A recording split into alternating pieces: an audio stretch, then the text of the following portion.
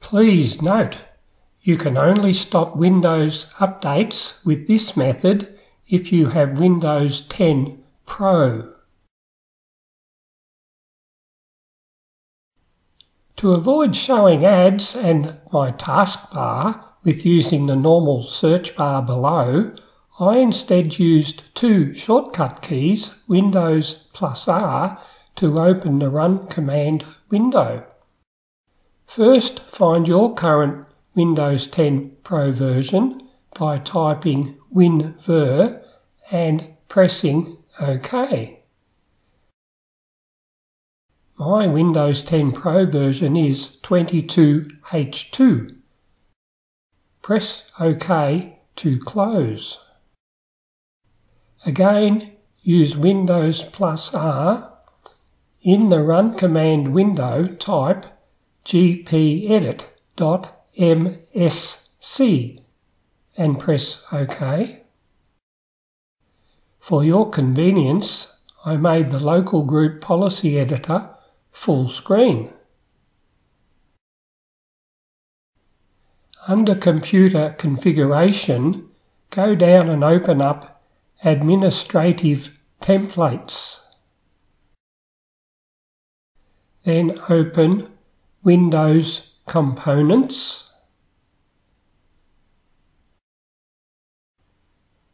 Scroll all the way down to Windows Update. Open Windows Update and click below on Windows Update for Business. Double-click on Select the target feature update version. Select Enabled.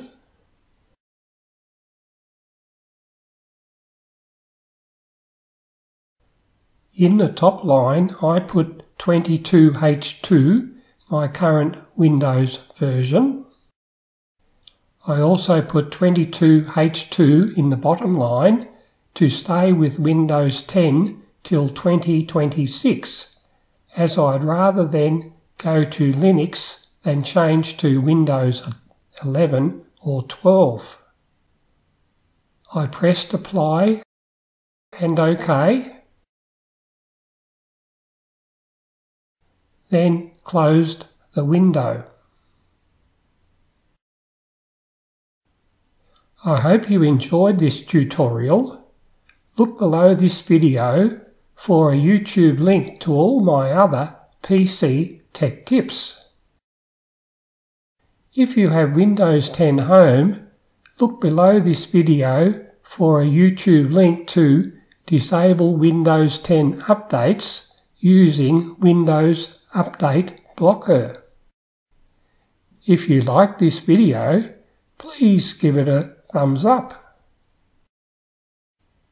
And subscribe to be notified when I upload another PC Tech Tip.